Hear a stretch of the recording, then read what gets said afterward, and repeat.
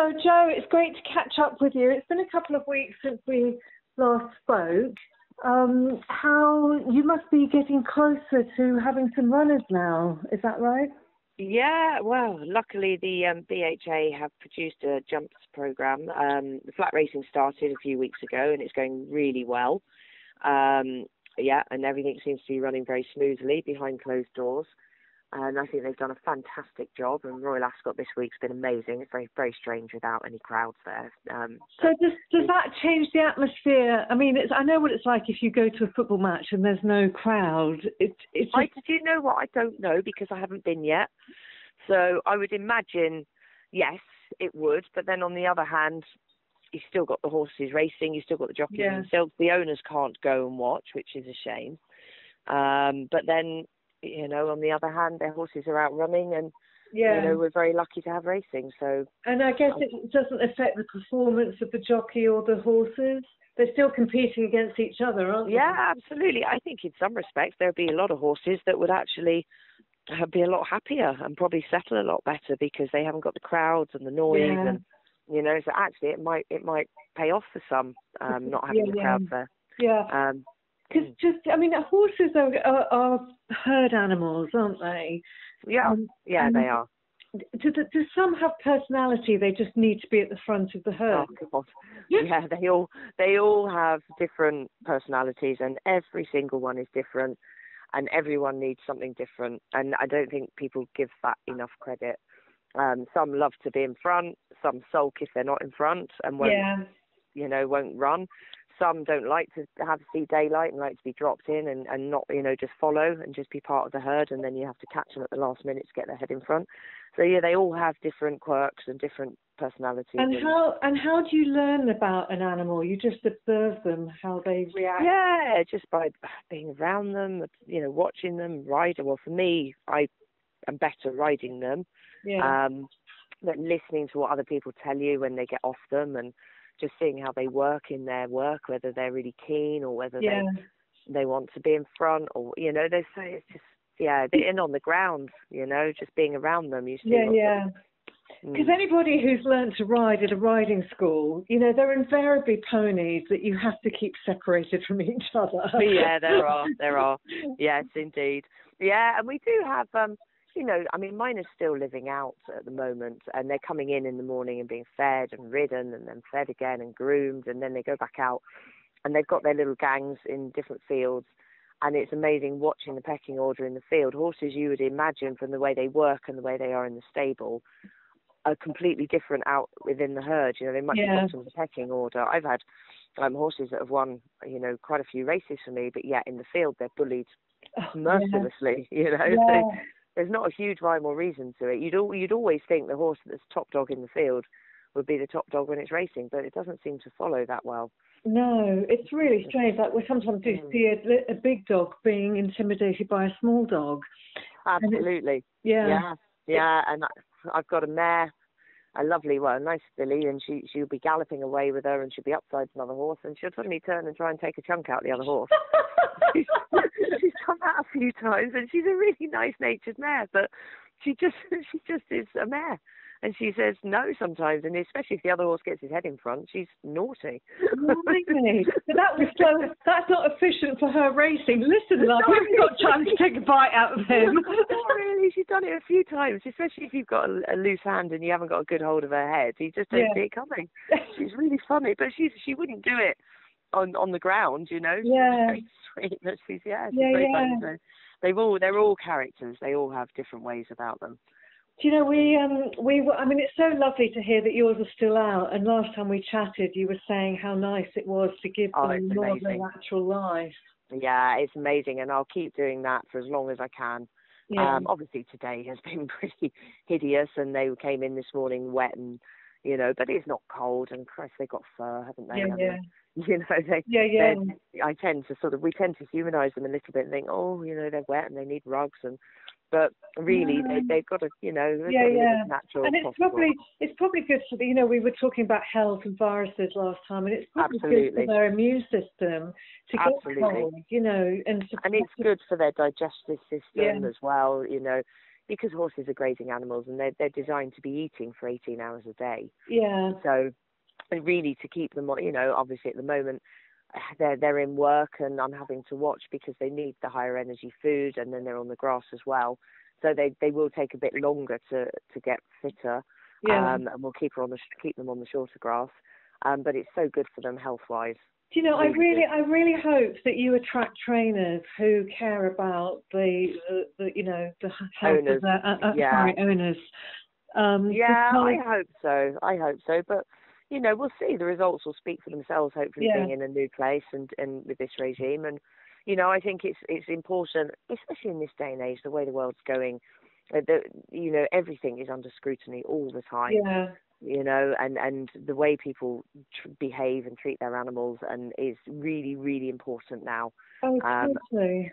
Yeah, and they are, for me, they are sentient beings, even though people would probably dismiss that. But they do have, they do have feelings and needs, So I think it's really important to try and sort of give them what they need because they're doing a job for us. No, exactly. They haven't chosen to be racehorses, have they? No, they haven't, and they've given the best, but they love their job. But the only ones who succeed have to be the ones that enjoy it. Yeah, that's it. I agree completely. And, more often than not, if a horse doesn't want to race, it won't race. Yeah. And it's not cost effective to keep it in training. Yeah. And it does, you're not going to make them. You can't force them to do it. Yeah. So more often than not, they've found a job outside of racing, and those types tend to be lovely riding horses. So our horses are all ridden with the view that at their end of their career, they could go off and be riding horses. They're all taught to do other things as well. Yeah. I think it's very important for them to have a second career. Yeah, totally. Yeah, and no horse will ever leave mine, and it will always be traceable. We'll always know where they go. They were always given away to people that under the proviso they're not sold on, and they have a home for life. Yeah. Oh, that's good to know. Yeah, it's very important, and I think racing is becoming a lot more like that now, which is great. Really good. They're not machines. No, they're not, and it's very important to remember that. And I like the fact that now it's much more. People are much hotter on that now. Good. Yeah, very good. Good. So the courses that are operating, that are having these behind closed door races, have I got this right, that they're the courses that can provide hotel accommodation for the staff? Well, I shouldn't really comment on that because I'm not 100% sure. No, because I think most of the meetings are in places where they don't go overnight at the moment. Oh, okay. But they have now announced that there are places that can provide that. Right. It's very, very strict. I mean, we've all had to do a course to say we understand the PPE and the guidelines and everything. Yeah. And we all have to have a certificate to say that. Our temperatures get taken. We all have to wear face masks. All our kit has to be disinfected and just kept for us. They're being very, very stringent about it. And, rightly so. So is there any risk of jockeys having contact with each other? I mean, obviously when they go into the change rooms and they weigh, they can't shower on the course. They're all wearing face masks all the time. We're only allowed a trainer and 2 staff with the horse at most. And all have to maintain the social distancing. Yeah. And I think on race courses it's quite an easy thing to do because there's so much space. There is so much space. Yeah.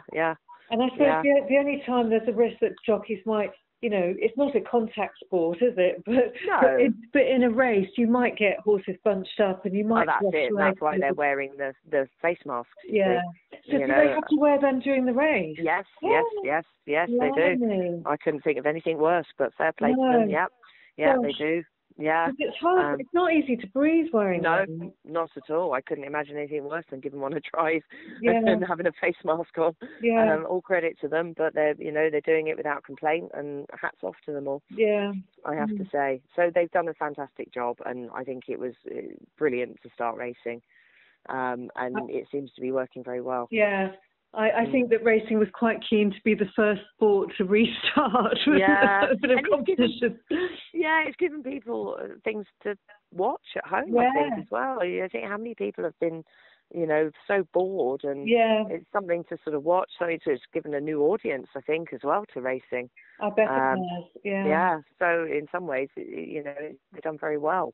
Yeah, I mean, I think apparently, just with horses in general, there's some. I was talking to a chap recently who was looking to buy a horse for his, and he said, I can't. There's none available. Everybody's gone out and bought a horse in lockdown. What, for a riding horse? Yeah, for a riding horse. Somebody just said that to me just now about the prices for them that have gone through the roof, which is amazing. Because, you think in this current climate, financially. Yeah, but the other problem is the RSPCA is reporting more abandoned horses. I know, that's dreadful, absolutely dreadful. And I think the market will bottom out. I think, people gradually are losing jobs and being made redundant, and it can't continue. No. And it's really quite concerning. I don't know what in a few months' time the situation will be, but I can't imagine it will continue like that. No. And it is a commitment. It's a commitment to not having a cat or a dog, but a horse. Oh, it's a huge commitment, and it costs a lot. I mean, it costs me with staff.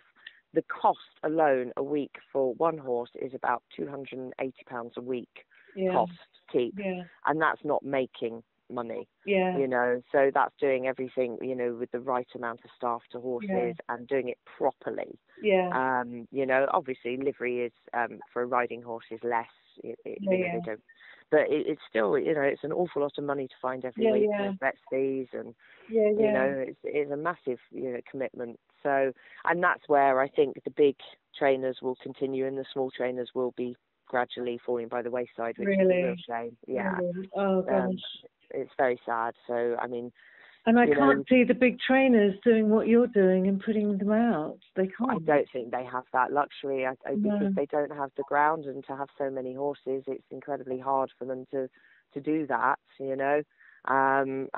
It's just the way of it, really. And I would appeal, and my market that I would like to have as owners, and I have already, are people that want to be involved and want to be involved with their horses and care about their horses' welfare, and I can talk to and be, honest with, and and not worry about telling them if there's an issue, And I don't envy the big trainers with owners that are very. They want results. They're spending big money. And it's about winning rather than the process. Exactly. Yeah, exactly. For me, it's more about the process. It's about the journey with the horse more than obviously you're training to get winners, but you want to get the best out of that horse, no matter what level that horse is at.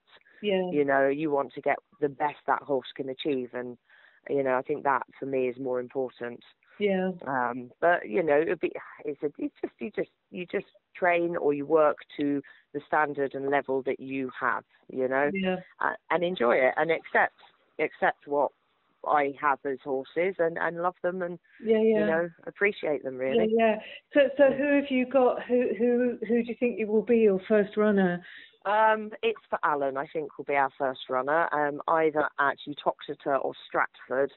The end of the first week of July, I hope. That's the plan at the moment. But, it's a plan, but, the horse will tell me where he's at, and if he's ready, and if he's not ready, we wait and find another race, You make plans, and the best will in the world. Sometimes you just have to be flexible. So, you don't have much warning, do you? And I know you have to think on your feet the whole time. Yeah, you do.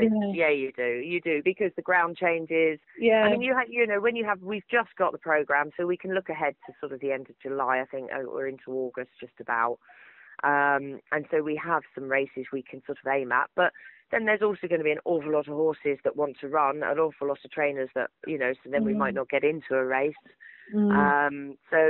And there aren't, for that particular horse, there's probably only 2 races in 3 weeks that are suitable. So we have to hope, A, the ground is right, B, the horse is ready, and C, we get into the race, So, you have to be flexible, especially with the lower grade horses, really, the bigger horses that run at the top end, well, obviously they're trained to the minute for the big races, and you know, but for the lower grade horses, you just have to. Sometimes you won't have everything in your favour, but you say you might not have the right ground, but you have the right track, the right race, you know. So it is what it is, really. Yeah.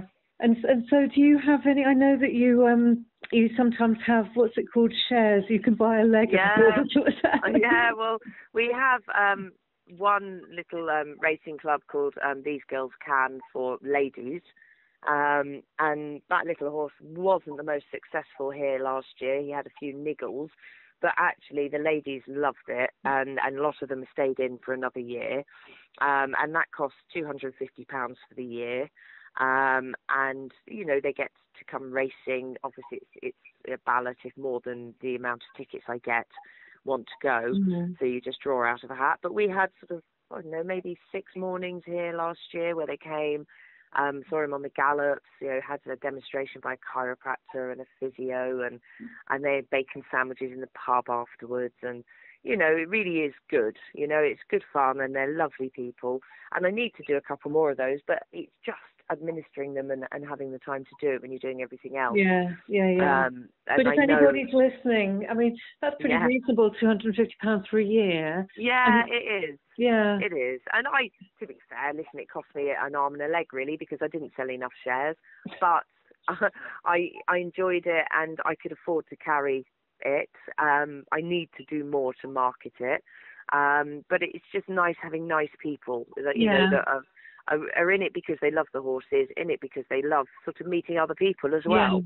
You know, it's a good way to have a bit of a social gathering for people. And was part of the inspiration because you knew some women who were a bit shy about going to the races on their own? And more often than not, the owners I've met have been the wives, the women of the wives of the male owners. And there are quite a few sort of horsey women that have their own horses. Funny enough, quite a few of the women involved have their own happy hack horses, and they just live, breathe, love their animals, and wanted, you know, to get involved and just, you know, not feel intimidated, I suppose. And yeah, I've got another little horse that I haven't done anything about selling any shares of him yet, because I really think a lot of him. And I'm trying to decide which way to go, whether I do him just 10 shares in a syndicate and sell shares, and that would be a lot more expensive. That's more sort of £250 a month.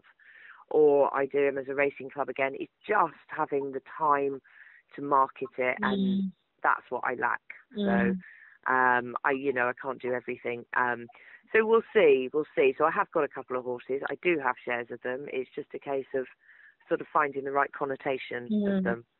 But if anybody's listening who's intrigued by what you might have to offer, are they welcome to approach you? Yeah. Oh, anytime. And, you know, I have done the odd morning for a group called the Go Racing Green Group for the mental health awareness. They don't have any shares at all, but just I did a morning for them so they could come and see horses working, and then, you know, have a look round. And so I do the odd mornings like that for people that aren't involved, just because I think it's important that the public actually get an insight into racing. And I think I had some people that came actually that were very anti-jumps racing, and by the time they left, they were completely converted, and they were so happy and so impressed at the care the horses got. Oh, it was lovely. Yeah. Were they worried about the number of casualties? Yes. And I don't think they realised just how many horses can injure themselves in the field, actually far more, or hit by cars on the road, or, you know, than the casualties on the course, because all the animal rights people ever concentrate on is the one-offs, as opposed to all the other thousands of horses that, I mean, I've had horses run up until they're 12, and then they've got to be rehomed, and they're still going strong in their teens, 20s. So, you know, it's longevity. I find with the jump horses, it's a case of longevity with them, where the flat horses, although people look at the flat and think it's much less cruel, I think their lifespan is much shorter, as in their racing lifespan. So the rate of horses that are discarded from the flat is a lot higher than the jumps. So I should train more flat horses because it's easier, but I much prefer the jumpers. I'm afraid. A lot more heartache and a lot harder work, and, you know, but I just enjoy them because they're characters. Okay, so is it Is the breed, are they bigger, physically bigger? They used to be, but unfortunately now, because there's a lot of money for 2-mile hurdlers like the Triumph Hurdle, Champion Hurdle, you know, a lot of horses have come now from the flats with the flat speed. And you don't tend to get your big old-fashioned chasers anymore like you used to. They're much more flat-orientated now. And yeah, people will pay. They would spend an absolute fortune for a gelding with a good flat rating to go jumping. You know, 6-figure sums. You know that you couldn't compete. It's insane, absolutely insane. So, you know, I'm trying to find a horse for 600 quid that I can take these on with, do you know what I mean? Or, you know, which we've done, and we've beaten them, you know, we can do it with cheap horses. It's just being clever and finding them. Yeah. So, but yeah, and I enjoy that, actually. I'm sure, you know, if somebody spent 150 grand on a horse for me, I don't know how much I'd enjoy that, because the pressure would be on. You've spent the money and you have to produce the results. Yeah. You know? It's much better to create something out of nothing, isn't it? Yeah, exactly. Yeah. Maybe it's a bit of a coward's way out, actually, because nobody expects it. And then when you do produce something, it's like, well, yeah, I mean, I'd love to have some nicer quality horses, but that's not the be-all and end-all. It's just, you know, it's getting the best out of what you got. Yeah. And as you say, if you can give them a good life and they've got a good personality and you can have a good relationship with them. I think, yeah, very important. Clearly, I wouldn't keep a horse in training and charge an owner if it couldn't return their investment. Not return. You're never, you know, I had a horse that won 5 for me over a couple of seasons and he still didn't cover his training fees, you know. So, I mean, it's very hard to win 5 races is really good, but he still didn't cover what he cost to buy and train. So, you know, you don't buy a horse and think, I'm going to make money. It just isn't going to happen. But on the other hand, I won't keep a horse in training that isn't going to give somebody a cheer and you know, at least I think it can win. You know what I mean? You know, I think that's just wrong. I wouldn't. And if I have a horse that has any sort of injury or I think isn't not genuine is the wrong word, doesn't want to be a racehorse, then they're told, and it's up to the owner if they want to continue. Then I don't want to take their money. You know. Yeah. Oh, well done, you. Well, you have to sleep at night, don't you? You do. You know what? I can't. You know, you have to treat people as you want to be treated, and know that if it was my money or my horse, would I spend it? And that's the way. If I go to the sales to buy for somebody, I won't part with that cash unless I would be happy spending it. You know, and every time it's paid off, I've bought an awful lot of winners, whether I've trained them or not. For an owner that, you know, he's trusted me with a lot of money to buy horses for him, and it's paid off. Yeah, it's important. Brilliant. Well, listen, best of luck with what's it's called? It's for Ken. It's for Alan. It's for Alan. Yeah. He'll be the first one. How people come up with names? I mean, I know. I mean, does every name have to be unique? Obviously, they can't repeat the names. Well, it can be a horse that's maybe passed on, is no longer alive. But you try. Do you know what? You think, I'd love to name a horse. And as you're going along, you think, that would make a great name. And you don't write it down. Then you forget. And when you actually come to name, I've got one at the moment, actually, that I own half of. And we've been sort of playing with names for her. And actually, it's not as easy as you think, because, you know, you think, do you name her, sort of put some of the sire and the dam in there, or do you, you know, and you think, no, that doesn't suit her, or that, you know, and it is quite a responsibility. And then you know, some names you think that will never win a race, you know. Well, you've got to think what it's going to sound like when the commentator's screaming the name out. Exactly. It is fun, and it is all part of the process of buying. If somebody buys an unnamed, unbroken horse, it's a long journey to get them to the track, you know, but they buy the dream, don't they? You know, it's that dream. So, you know, some people like buying horses that are up and running already with form, but others like to buy them untried, unnamed, and you've got that. It could be, you know, what it could be. It's very exciting. Brilliant. Well, just a reminder, so people, if they want to find out more about your syndicate offers, just go on to Joe Davis Racing. I'm updating my website, but on Facebook, Joe Davis Racing, or Instagram, Joe Davis Racing, and then all my contact details are on Facebook. Okay.